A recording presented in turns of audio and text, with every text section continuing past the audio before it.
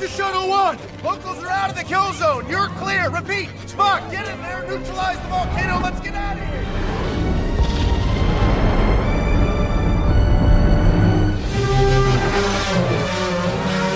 We have to do this now! I told the captain the shuttle wasn't built for this kind of heat! Captain, did the indigenous life forms see you? No, Mr. Spock, they did not! The Prime Directive clearly states there can be no interference with the internal development of alien civilization. I know what it says! Which is why I'm running through the jungle, running in the skies! Now drop off your super ice cube, and let's go! Kirk out! You're good.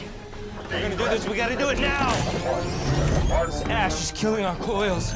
You sure you don't want me to go instead? That would be highly illogical, as I am already outfitted in Spock, heat resistant. I was kidding.